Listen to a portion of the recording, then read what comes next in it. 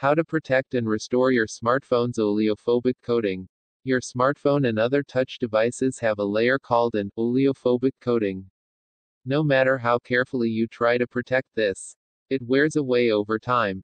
Fortunately, you can restore it and make the touch screen feel like new again.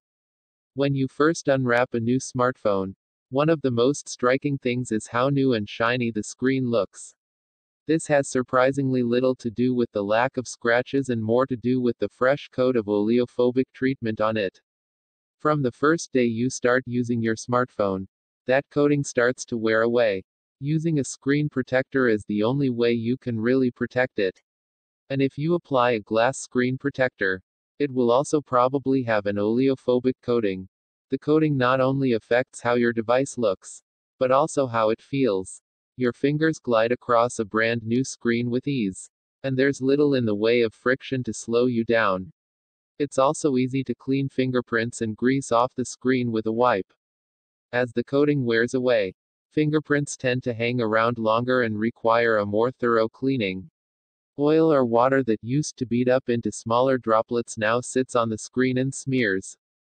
To test this, just put a drop of water on the screen. If it beads up and holds together in a sphere, the oleophobic coating is doing its job. However, if the water spreads and moves around the display in a big blob, you know the coating has worn away. The oleophobic coating isn't vital for your device to work. Your phone will work just fine without it. And your screen isn't any more likely to get scratched or broken. It just won't look or feel as nice.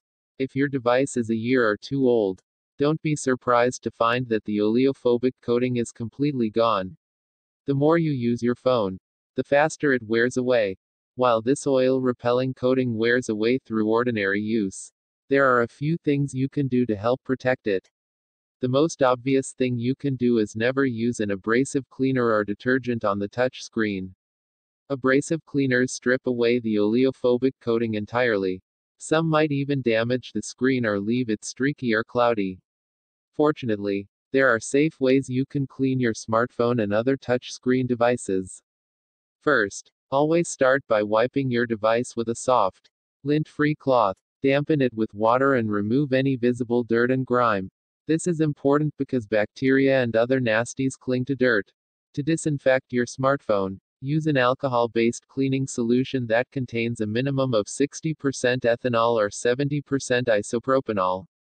Apple recommends you use 70% isopropyl alcohol wipes to clean iPhones, iPads, and other devices during the current coronavirus pandemic.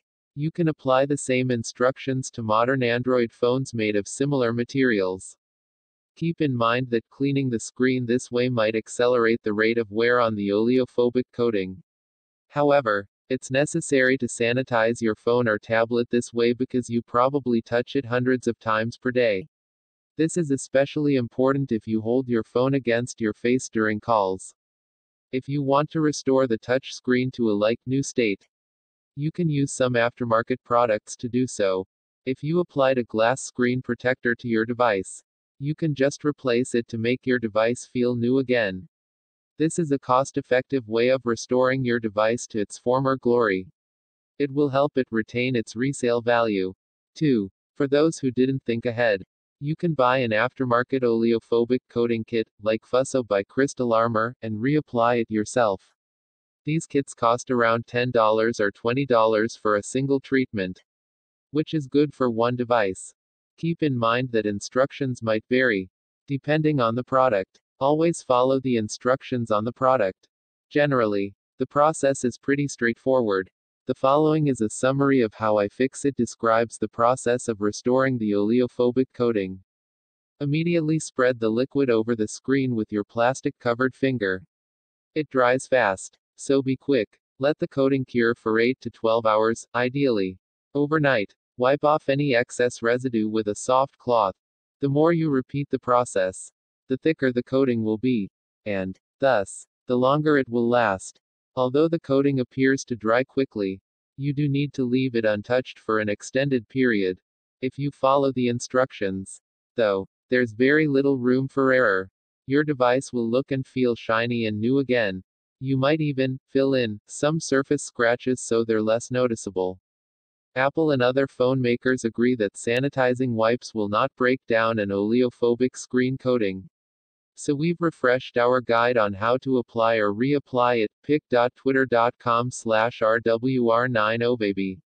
Again, remember your newly restored oleophobic coating won't last forever. It's also unlikely a third-party coating will last quite as long as the one applied at the factory. However, they should be similar in terms of look and feel. You can also use an oleophobic treatment on all glass touch screens, including smartwatches, tablets, and some fitness trackers. If you're thinking of going the screen protector route for your next device, it's helpful to note the Gorilla Glass on most new phones is tougher than many common metals. Text source: howtogeek.com